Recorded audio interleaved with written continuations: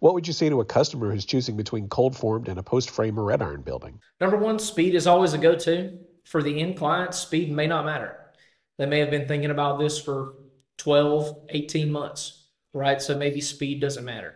If speed doesn't matter, finish and build quality certainly matters, especially when you're making a big investment, right? For me, especially if we're targeting a Class A motor home owner, someone who's storing classic cars, someone who wants a residential build. You're not having rafters that have to be recoated, repainted, have a rusty appearance, a rusty aesthetic.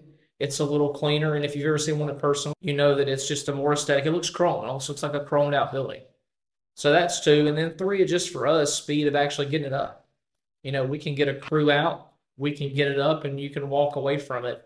And conceptually, if you come to me and want a barn dough, we can have a barn dough on your property in 3 weeks. You may have another 2 weeks in the shells installed, ready for interior work.